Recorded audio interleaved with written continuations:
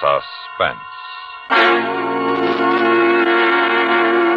And the producer of radio's outstanding theater of thrills, the master of mystery and adventure, William N. Robeson. They say there's a thin line between love and hate.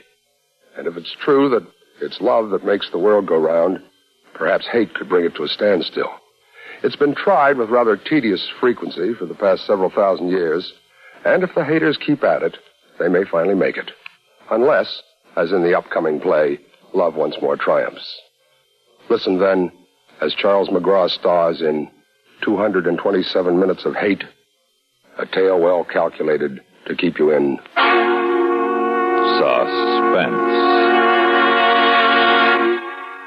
You look at the calendar hanging on the wall, and you wonder if it's you or the day that makes it look so uninspiring. And you decide it's the calendar. They just aren't making good calendars anymore.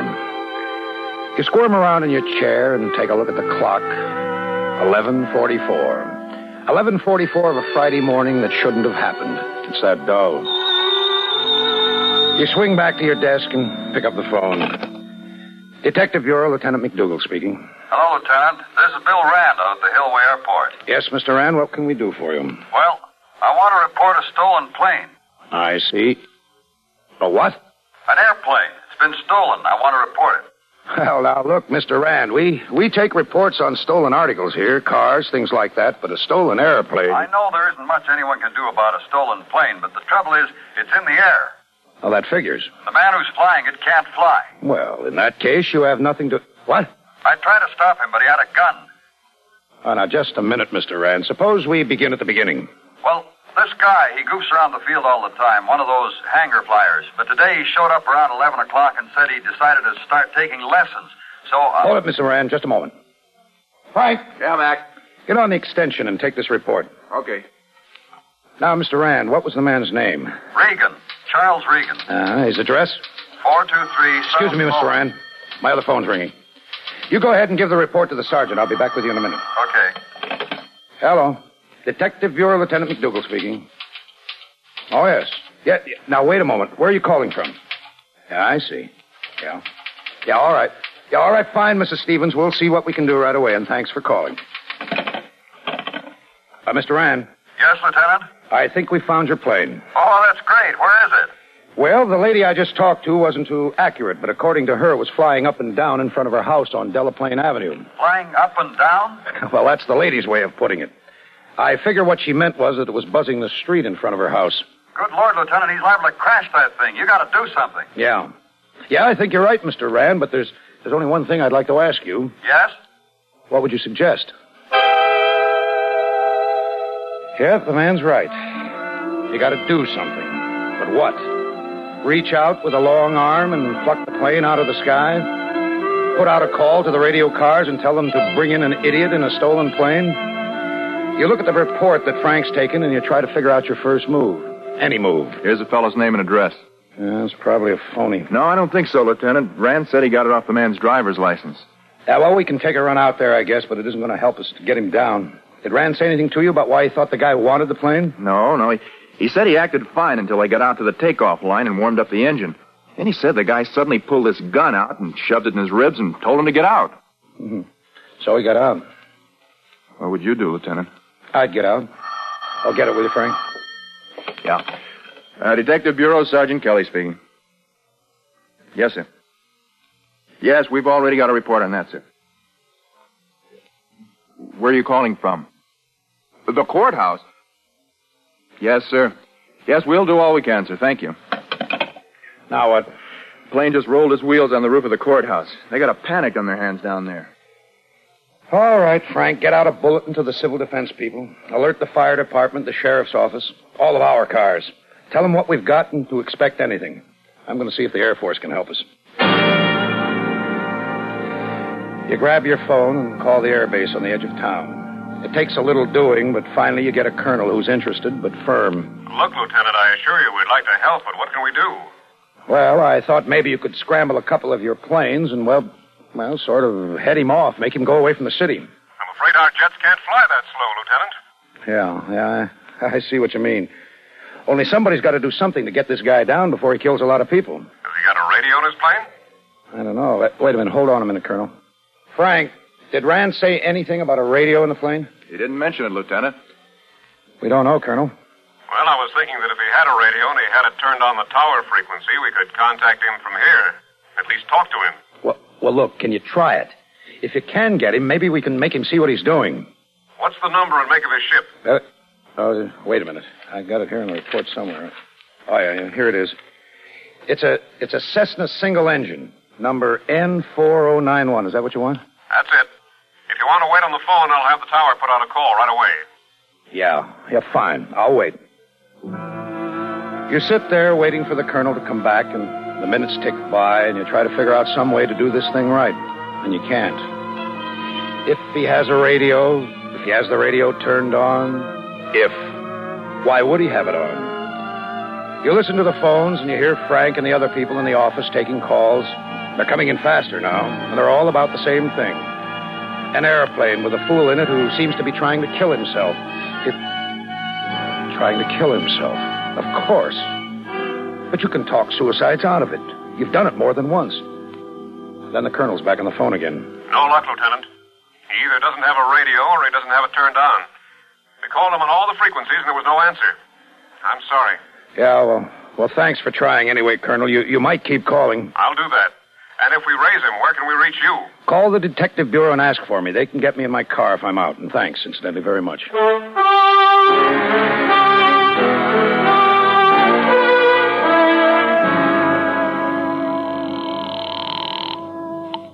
Hillway Airport, Bill Rand speaking. Hello, Mr. Rand. This is Lieutenant McDougal. Oh, yeah, Lieutenant. You got a line on my plane yet? Now, listen, Rand. Did that ship have a radio in it? Yes. Well, good. Was it turned on? Yeah. You sure? Well, sure, I'm sure. I turned it on myself. Well, the airbase tower's been trying to reach the plane. It doesn't answer. It doesn't that? Oh, wait a minute. I remember. While we were taxiing out to the flight line, I turned it down. Why? Well, I'd already gotten tower clearance. Oh, but if it's on, why can't this character hear it? The engine noise would be too loud. Oh, great. Okay, Mr. Rand, thanks. Frank. Yes, Lieutenant. We can't do anything here but answer phones. Let's take a ride out to the guy's address and see what we can find. Maybe he's got a wife that can tell us something. Such as what? Such as how do I know such as, but we can't sit around here waiting until he's crashed. At least we might find out why he's doing what he's doing. Okay, Lieutenant. Come on, let's go.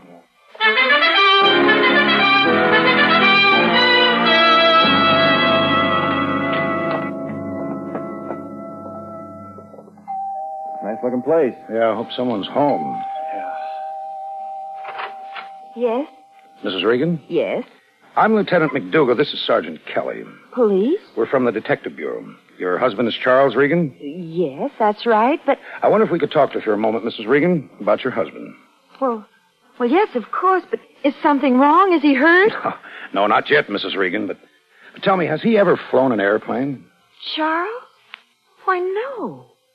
Oh, he sometimes goes out and hangs around the airport out at Hillway, but he's never flown a plane. I don't think he's even been up in one. Well, can you think of any reason why he might want to take a plane? Take a plane? Fly one, Mrs. Regan.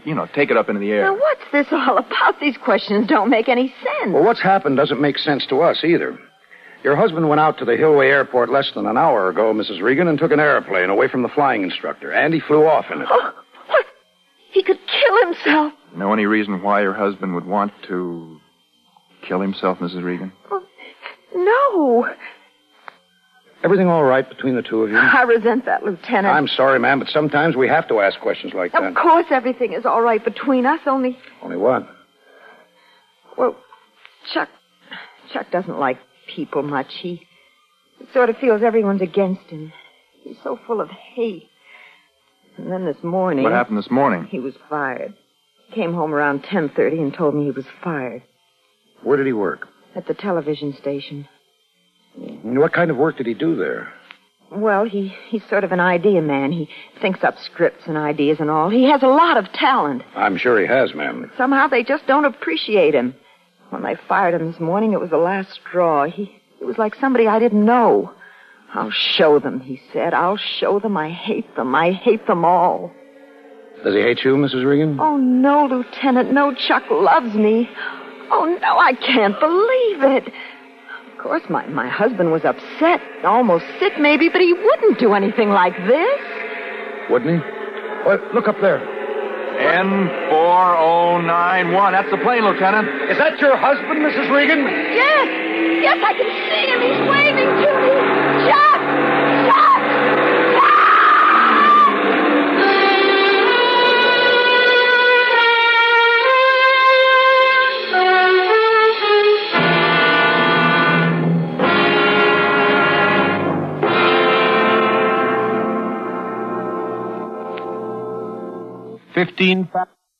And now,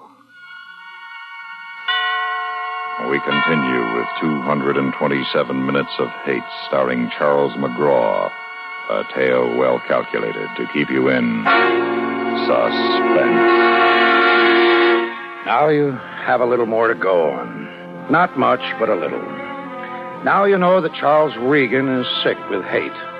A hate that has given him the nerve to steal an airplane and the courage to fly it. Hate that may destroy him and who knows how many other people. You have to know more about this sick man before you can even begin to help him. And you haven't much time.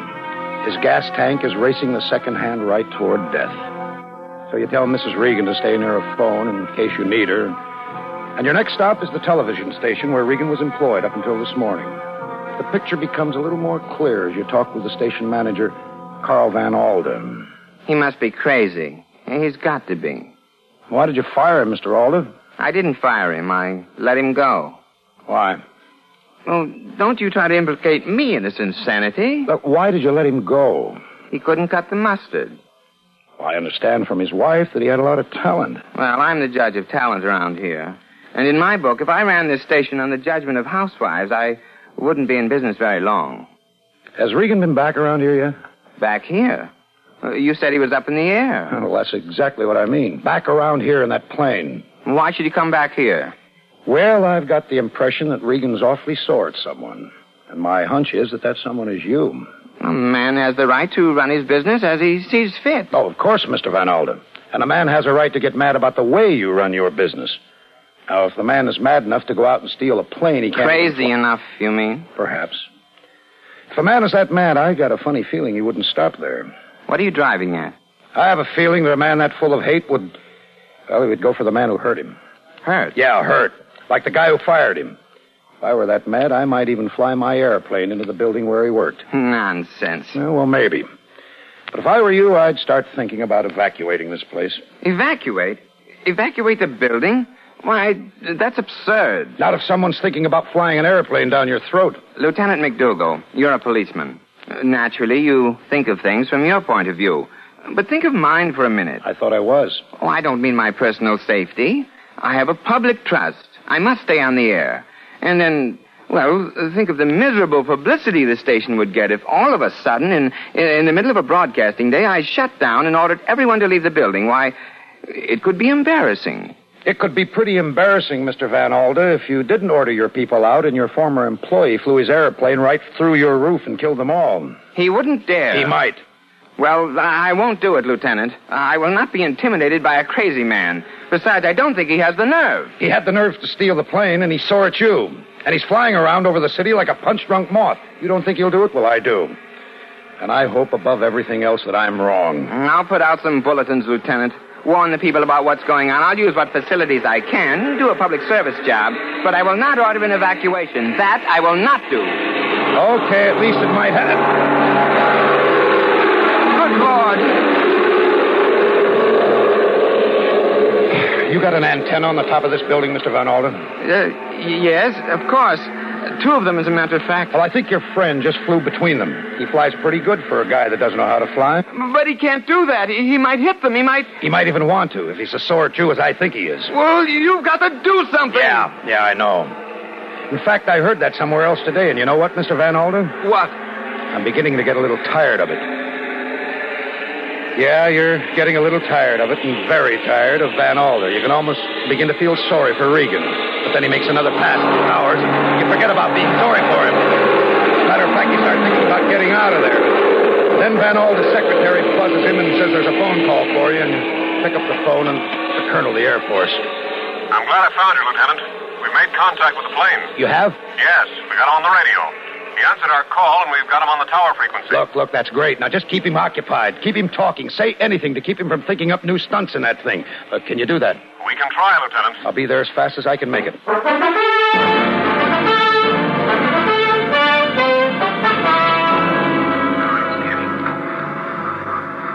Air Force 306. You're clear for straight-in approach. Traffic, 3F-86 outbound. 1T-33 on final. Over. Roger, clear for straight-in approach. Air Force 306. Hello, Lieutenant. I'm glad you got here so fast. You still got him, Colonel? Yeah, we've been talking to him. He's not too receptive. How'd you get him to turn up his radio? Must have been a fluke. Evidently, he made a fairly steep dive on something, and when he pulled up, his knee hit the volume knob. First thing we knew, he answered one of our calls.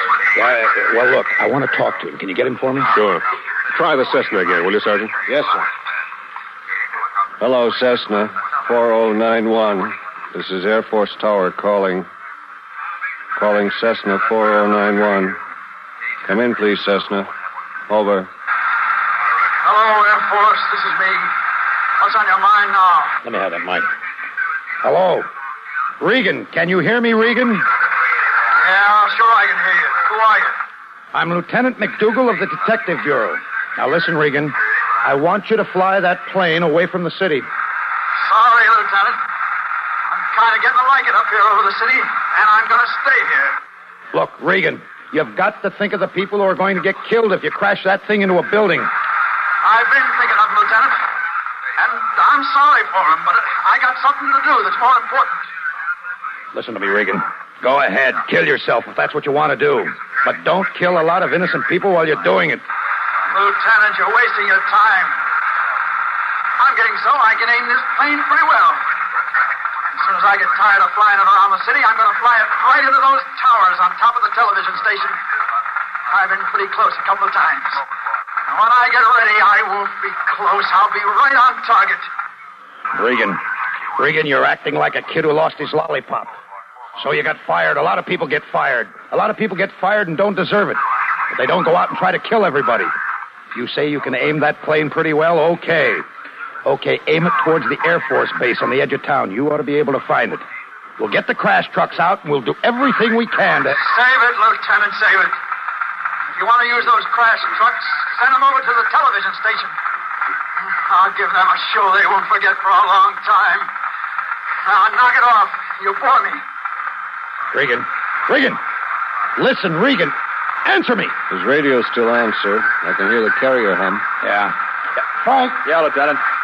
Get on the phone and tell the boys to start evacuating the television station immediately. Right. And ask Radio Central to get a car to Mrs. Regan's house and bring her out here. Tell them to hurry. Maybe she can talk some sense into him. You light a cigarette and stand in the control tower listening to the babble of voices from the sky. And you try to think what you've left undone. The clock says 2:14. 2 hours and 29 minutes since that phone call that started this nightmare, and you're no better off now than you were then. You suddenly think of Rand's report and the words gas aboard, approximately 3 hours. If he'd only run out of gas in the country somewhere, but you know he won't. And you know he means what he said about flying down into the towers. And you begin to get scared.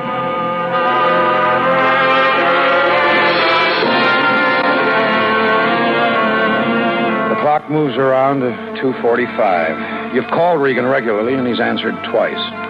And his answers haven't helped. And then at last, Mrs. Regan arrives. Lieutenant, have you talked to him? Yes, Mrs. Regan, but he won't listen to me. Maybe he'll listen to you. Well, what can I tell him? You can tell him you love him.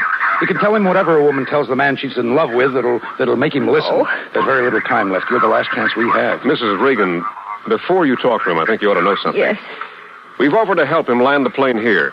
We can do that.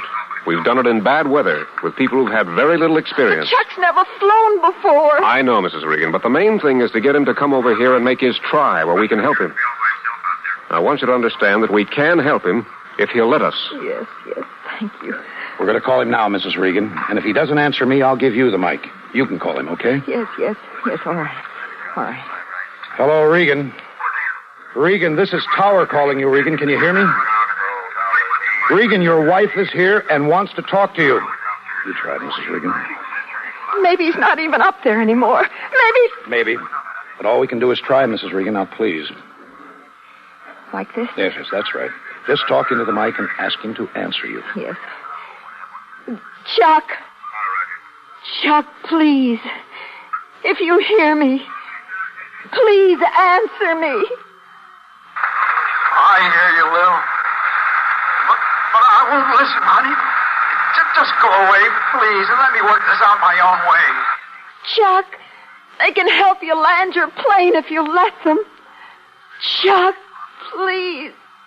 Please, darling, do what they tell you. Oh, Lil, baby, I'm sorry.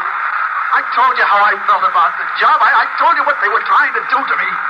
Darling, they weren't doing anything personal to you. Maybe they didn't understand you, but... They talk, but they never come through. Well, I'm going to come through for them, Lil. I'm going to put this thing right down their throats. I'll give them something to remember Charlie Regan for. He's getting hysterical, Mrs. Regan. Make him mad or something. Say something to get him back. Chuck! Chuck, please. You can work somewhere else. You can get another job. You've got talent. And you're young. And I love you. I love you. Lil, baby. Oh, listen, baby, I don't want to hurt you. I never wanted to do anything to hurt you. I gotta do this now. Don't you see? I can't quit this time. You won't be quitting. You'll be winning, Chuck.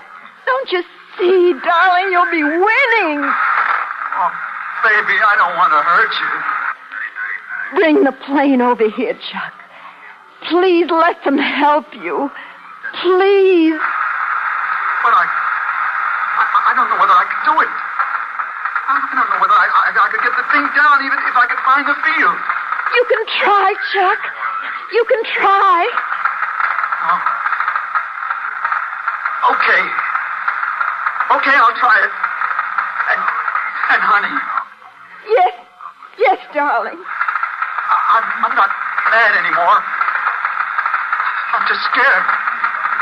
And if I don't make it, please know I didn't want to hurt you. I never wanted to hurt you. I know. I don't think you ever wanted to hurt anybody. We better try to get him over here. He hasn't got much gas left. Right. Take over, Sergeant. Talk him down. Yes, sir. Hello, Regan. Can you read me? Can you hear me all right? Yeah. I can hear you. Okay. Now, I want you to do just as I tell you. First, climb slowly up to 3,000 feet. Can you do that? Yeah. I think so. The thing says 1,500 now. Is that the right one? It should be. Watch it as you climb and see if it goes up. Yeah, I've been watching it. It goes up and down when I do. Okay, that's the one. Now, can you see the field from where you are? Look around carefully and see if you can see a big spread-out field with several runways. Long concrete strips. Yeah, I can see it. You're pretty far away, but I think you're what I see. Okay, now keep climbing and steer towards us. Just take it easy and I'll tell you what to do. Now, I want you to get used to some of the things you're going to have to do when you start letting down for your landing. First, there's a small lever or a wheel. You watch in complete fascination as the sergeant When you speaks. find it, Calmly, quietly, almost hypnotically. It's a lever. He makes it sound easy, almost like driving a car, and you begin to have hope. You actually begin to dare to hope that you'll work this thing out. Get this kid down, out of trouble. can you see what you're flying You look at over? the clock, and it's 3:07. Yeah, it's sort of scattered houses and what looks like a dry riverbed. Fine. You're about halfway here. Now, when I tell you, I want you to slow down and pull that lever down. I'll tell you when, but think about it so you can do it. Hey, the engine's sputtering. I think it's quitting. Listen to me, Regan. If it quits, keep the nose down and don't slow down under 80. It's quit. It's all finished. Head for the river bottom. Keep the speed at 80 and head for the river bottom. If you can get there, slow down by easing back on the wheel and let her lose speed when you're right on the sand. I can't do it. I don't think I can do it. Chuck, please try. Please. I love you. What's his chances, Sarge? He could make it. He could make it if he remembers to kill his speed. I don't know. Don't worry, he'll make it, Mrs. Regan. I'm sure he'll make it.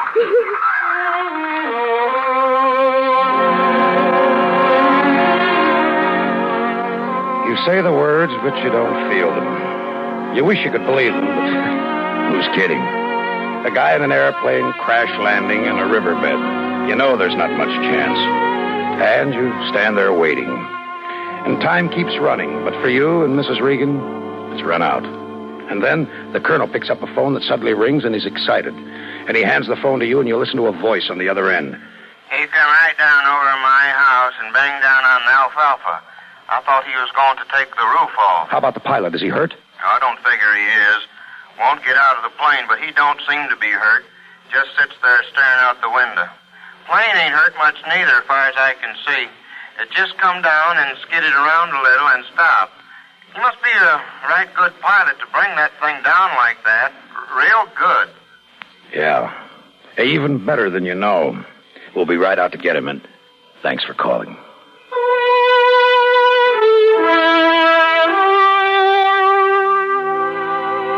Well, you hang up the phone and reach for a cigarette.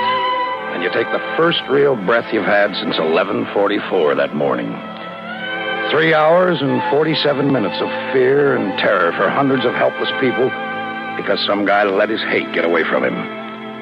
227 minutes of hate. And you look at Mrs. Regan and you remember the way she sounded when she talked to her husband. Somehow you feel that it'll work out okay for Chuck Regan. Now that he's got rid of his hate.